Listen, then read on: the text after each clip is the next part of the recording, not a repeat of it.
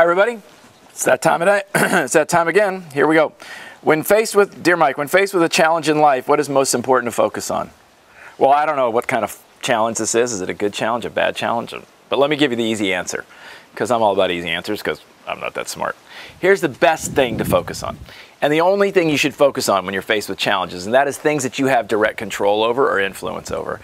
Often what happens when we're faced with challenging circumstances is that we continue to try to deal with, control, or impact things that over which we have no control or influence. And so what it does is it kind of consumes our mind with repetitive thoughts of, oh my gosh, I got to do this, I got to do that, how am I going to handle this, how am I going to handle that? Even positive challenges are the same way. Often when we have something really great happening in our life and we have to worry about something that we're worrying about something we're going to do, or how are we going to handle it, or this is really exciting, we tend to focus on things over which we don't have a lot of control. So I want you to focus on things you have control over and things you have influence over. And then let the rest go. Because it's just going to burn creative energy. And creative energy is the one thing that you have all the time that you just can't afford to burn.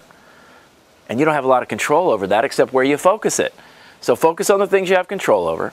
Make absolutely certain that you're fully engaged in things that you have influence over. And then let the rest go.